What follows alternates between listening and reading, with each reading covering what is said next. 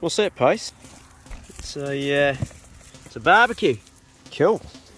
It's alright, mate. Not gonna hurt you. What have we got in there? Some legs. And we got an old plate that needs a clean. Oh, we got the bloody whole shebang, eh? That. Cool. I didn't see that hiding in there. Look at that. Just like I bought one. Heaps. Smack that in first. You can never go too thin with your sticks when you're making a fire. The biggest problem that everybody faces is getting dry wood and thin sticks. And on top of that, a few bigger ones, but not too much because you want air to get in there. That dry grass burns really quick. It's good. The old mistletoe I'm burning, this bigger wood here. It's good because it's got lots of thin bits that come off it, so it ignites really quick. It's been dead in the tree for a while. I bred these little ducks from 3 that were gifted to me from a bloke down south. Craziest ducks and turkeys, and they gave me 3 and I bred them. And I butchered one the other day and plucked it, and that's what I'm going to cook right now, or some of it at least. So old mate's been hanging in the cooler for about 2 or 3 days, and it's good to take some meat off. I'm going to take some breast meat off and put the rest back in the freezer. Absolutely beautiful duck, look at that, just delicious. Take that whole breast right off. There's one beautiful piece of duck breast, look at that, that's enough for me. Wow, I'm going to freeze the rest and use it for another day.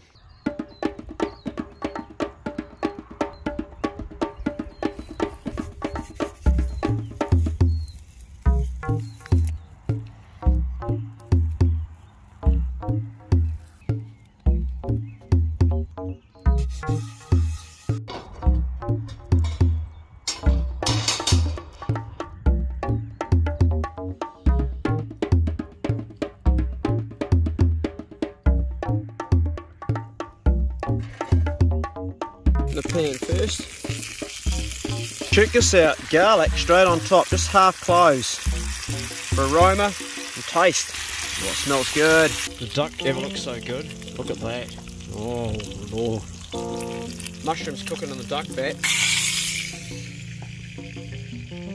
That's our mushroom and garlic. Gonna put some broccoli in there.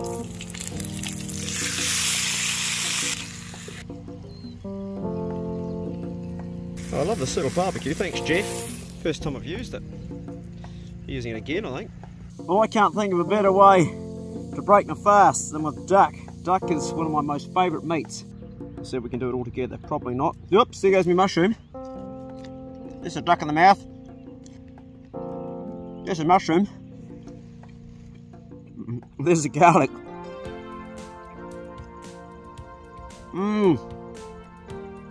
That works so good.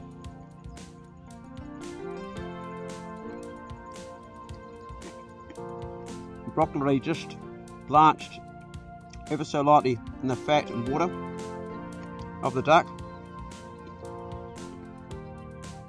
I don't know if you can see, but the skin is quite crunchy on the duck. So we've got some mushroom and duck together there.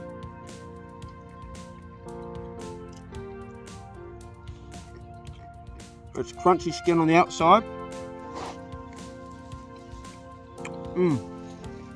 I hung that duck for 3 days, and that dried, took all the moisture out of it, which helps it crackle up more.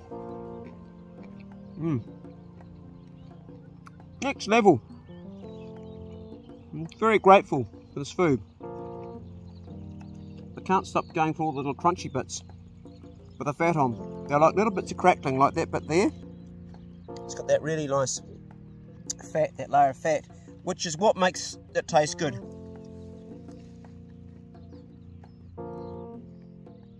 The mushrooms and the garlic are perfect with the salt. Pekin duck. Hey guys, that's my barbecue Pekin duck. Hope you enjoyed it.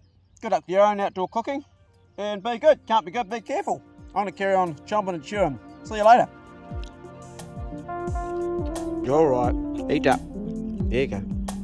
Don't spoil you, hey? You like it, did you, hey? You got your wagging your tail, isn't it, eh? Good boy. You've got your wagging your tail. Good boy.